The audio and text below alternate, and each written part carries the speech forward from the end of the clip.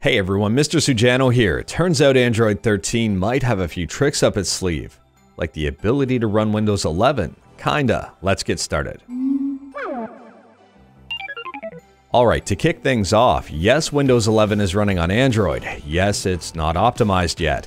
Yes, it's completely different than the Renegade project, which I just talked about the other day. And yes, this looks promising. Now, I'll do my best to keep this at a pretty high level. Kdragon on Twitter accomplished something that got a lot of people in the tech world talking. They had a Google Pixel 6, a developer preview version of Android 13, that's what the DP stands for, and KVM, which stands for Kernel-Based Virtual Machine. KVM is new for Android 13. It's normal in Linux, but this is the first time it's been on Android. So with a lot of tinkering around, Kdragon was able to use this new feature to get Windows 11 booting as a virtual machine on their Google Pixel 6. To be clear here, this is not your standard desktop version of Windows. This is the ARM version of Windows, which can be found in products like the Surface Pro. On top of that, performance I would say is not near optimized just yet. There are some major issues.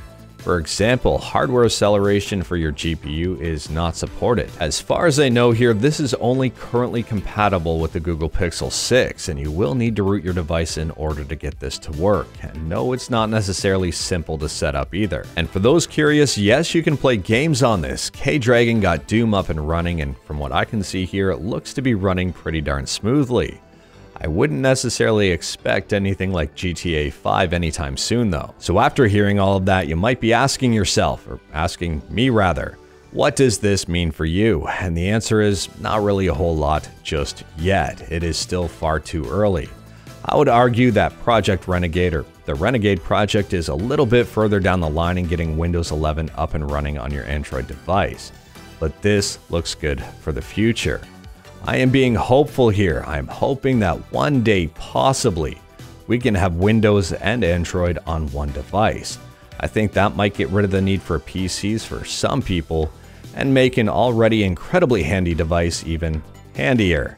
Anyways, that is all I've got for this one. Straight to the point, all stuff and no fluff. Let me know your thoughts about Windows 11 on Android in the comments below. Are you interested in it? Are you not interested in it? Are you already trying it out? Let me know in the comments below. If you like this video, leave a like. If you didn't like this video, leave a like. Hit that subscribe button, check out my other videos. Don't tempt fate, save your state.